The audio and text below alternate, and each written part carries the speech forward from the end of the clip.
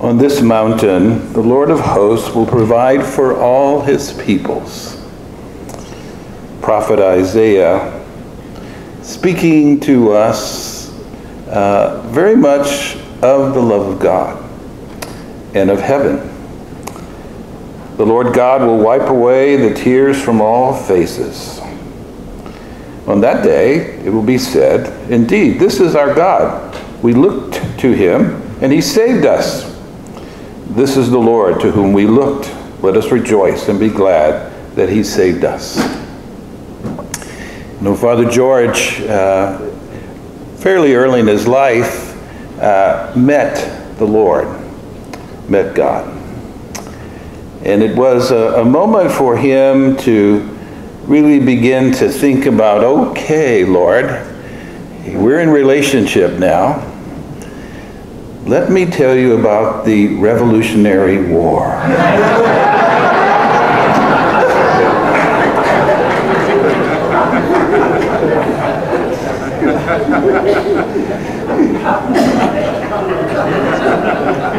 As you can tell, this is not going to be a homily in which I make him a saint, but hopefully it will be a homily in which we bless his life in a very real way.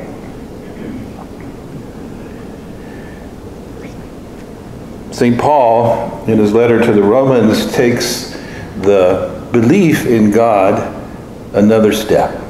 And he says, none of us lives for ourselves. None of us dies for ourselves. For if we live for the Lord. And if we die for the Lord. Then, whether we live or die, we are the Lord's. And Father George truly believed that. He belonged to Christ. And that's actually the invitation to each of us. And it's a time for us to do really a recommitment during this Eucharist. Each of us, in a very special way, called into that special love relationship.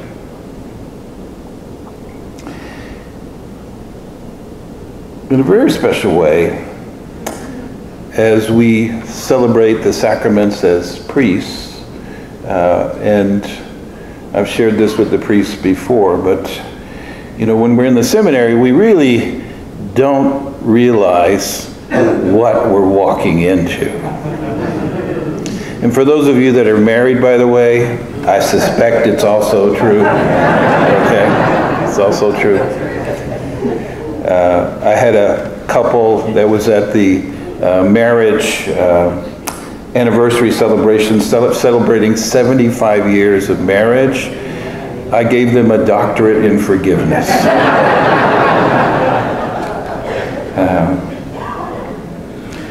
But Father George, as he was ordained June 13th, it was a moment for him to begin a very special relationship with Jesus Christ as his priest. And each of the assignments that he had were moments in which he both encountered the body of Christ, but he also encountered Jesus in the body of Christ, in the Eucharist. 54 years of priesthood. Have to wonder how many thousands of masses that is. Really wonderful gift. How many babies he held that he baptized. How many couples he witnessed the weddings. How many people he anointed with the anointing of the sick. How many people he prepared for confirmation. How many people that he walked with in faith.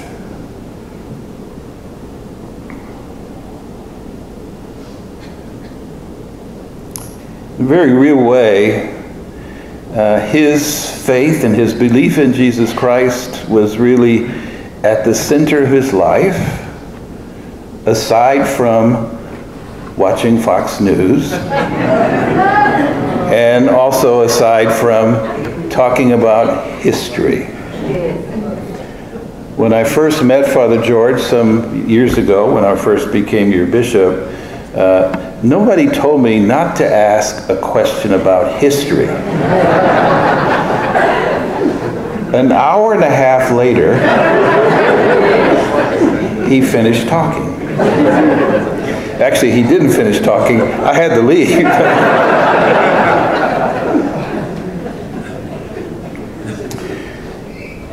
There was a gentleness about Father George. There was a spirit of love that you met every time you met him. There was a real sense that he really did love God. And he really did want to share the love of God, especially. Which, in a very real way, we speak about in the gospel today. And it's kind of the continuation of relationship with Jesus Christ. And he says to us, I am the living bread that came down from heaven. Whoever eats this bread will live forever. The bread that I will give is my flesh for the life of the world. Normally I would do a giant wow at this moment. But I'm going to have mercy on you. And I will not. But that's actually became the center of Father George's life as a priest. It was his belief that at this altar, or all the altars he celebrated at, that the living bread came down from heaven, and that Jesus gave us his body and blood, and gives us his body and blood. And we celebrate that now. And that's actually what draws us together, around this altar, celebrating his life. But we, in a very special way, come to receive the body and blood of Christ, Jesus, giving himself to each of us. This is the bread that came down from heaven. Unlike your ancestors who ate and still died, whoever eats this bread will live forever. It's another wow moment, by the way. I don't know if I can hold it. I mean, really. I mean, it's just fantastic. Now, celebrating with Mass with Father George was also fun. And I mean that in a good way. I don't mean that in a bad way. And there's a photo that Juliana, one of our communication folks, found of Father George and I concelebrating Mass, or he was concelebrating with me, celebrating Mass. We're seated together at St. Mary's in Gaucher. And in that moment, one of the little girls, about 4 years old, came skipping down the main aisle. And both of us saw her. And the smile on his face and the smile on my face was something to behold. And there was sitting in the front row, there was a special needs person. And so the little girl did a little hi to the special needs person, and the special needs person just brightens. And of course that caused me to also go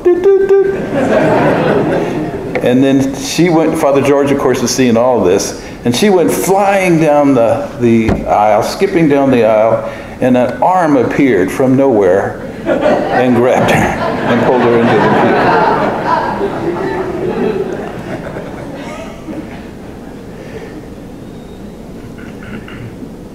pew. You know, in many ways, to have that kind of joy of the little girl skipping down the aisle to approach Jesus, that's what Jesus invites us to in the Eucharist.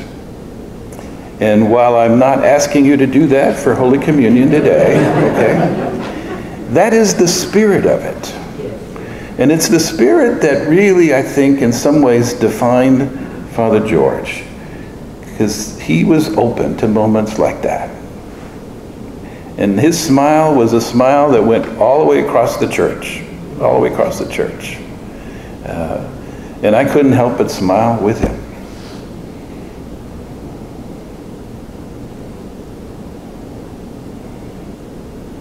As we celebrate his life in this particular Eucharist, we also pray for you, the family, that God's peace may be yours, because it is a loss. It's a loss for us too. We loved him too. That's why we have so many priests and so many deacons here, and our folks, the people. But we also trust that the faith that Father George first encountered God, as Isaiah has said to us, God will provide for all his people. And God has done that, as St. Paul told us, in Jesus Christ. For all of us who live with Christ and die with Christ will be with the Lord. As we celebrate this Eucharist for him, let's remember that Jesus is our living bread that comes down from heaven. And that whoever of us eats this special bread will live forever. For Jesus says to us, the bread that I will give is my flesh for the life of the world. Amen. Amen.